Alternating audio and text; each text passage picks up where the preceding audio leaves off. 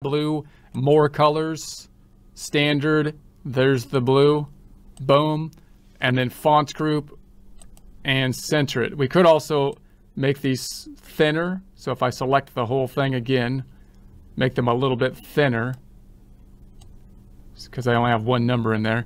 And then I could wrap the text so the headers still fit, just to practice that. So I'll select the entire header field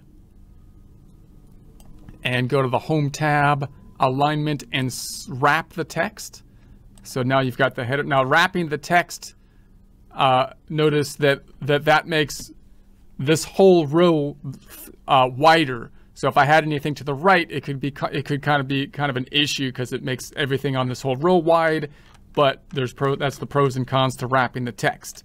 So then if I say the total heads on each flip, we'll do our count if. So if it's a number 1, it represents heads. Number 2 represents tails. So let's see what our results are. How many heads did we get out of, I only did 74 flips instead of 75. Okay, out of 74 flips. So equals count if brackets. I'm going to put my cursor on this cell. I'm going to do it with my keystrokes this time, holding Control-Shift up.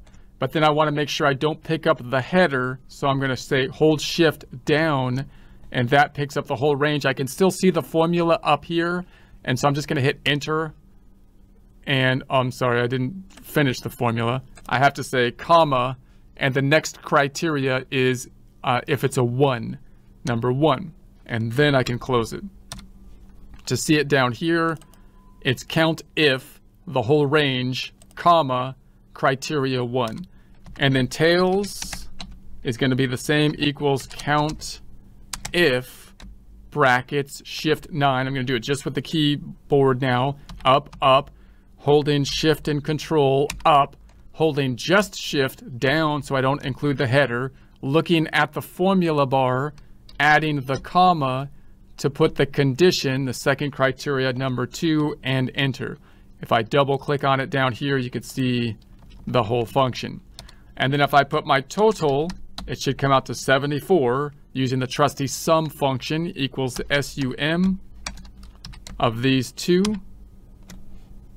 So I'll put an underline here, Home tab, font group, underline, and then I can say the percent heads. Percent heads is going to be equal to the total heads, 34 heads, divided by the number of flips, 75.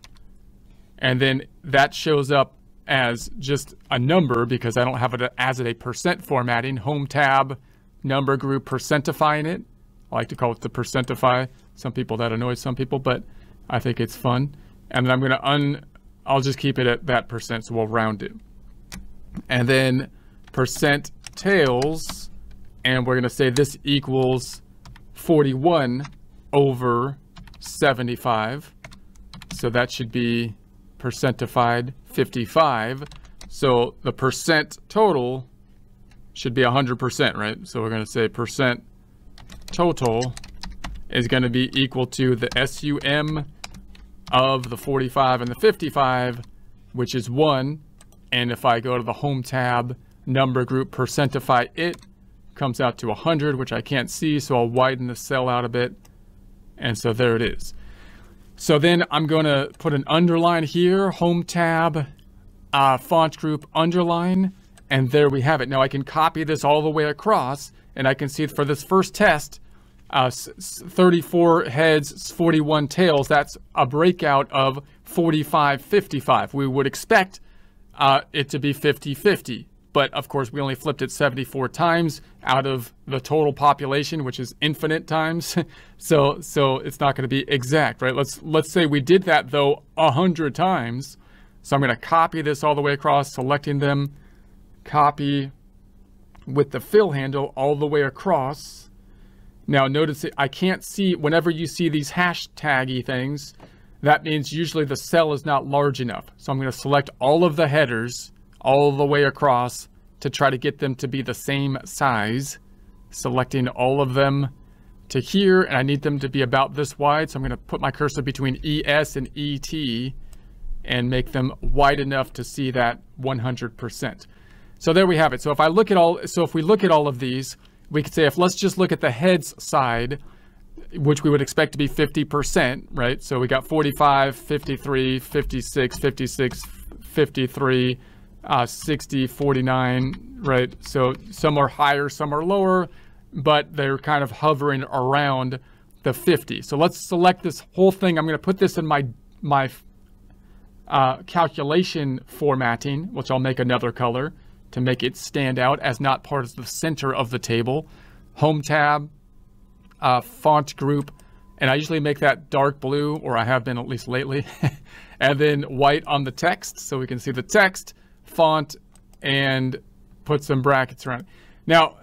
Now, I might want to then say, okay, let's see if I can take these results. Let's just take a look at the heads and see if I can analyze that a little bit more. And maybe I'd like to do that with a vertical analysis. So I'd like to take this is in a horizontal row and transpose it to see it vertically. So what I can do there is I can copy this whole thing, and it's kind of a two-step process. I'm going to copy this whole thing and say I would like to make that into a column. Control C or copy. I'm going to go up here, up top, and I'm going to first paste it just the numbers only. I don't want the formulas, just the numbers. So I'm going to right click, paste it 1, 2, 3. And then I'm going to copy that whole thing again, Control C, and paste it here, but transpose. Right click and paste special and transpose, meaning I want you to reverse the X and the Y's. So now it's in a column format. Then I'm going to delete all of this stuff from IR all the way out. I'm deleting the whole column, so you can just delete the numbers. You don't really need to, but right click and delete. And so there we have our data. So I could enter a table here if I want into this data. So I could say, let's go to the Insert tab and make a table and say, okay. So there's our table. And then I could say this is the expected value. Notice when I put something on the second line of the table and hit enter, before I do that, I'm going to undo that.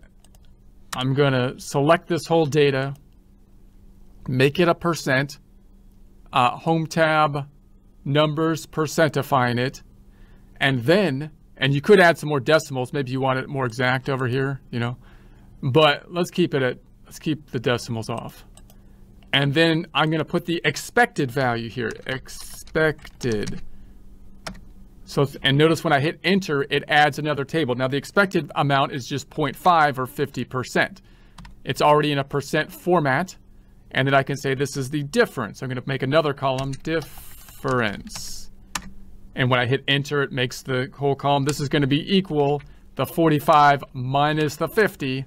There's the difference. I'm going to copy this down too, just double clicking on that fill handle. And so now you can see the differences, some above and some below on the table.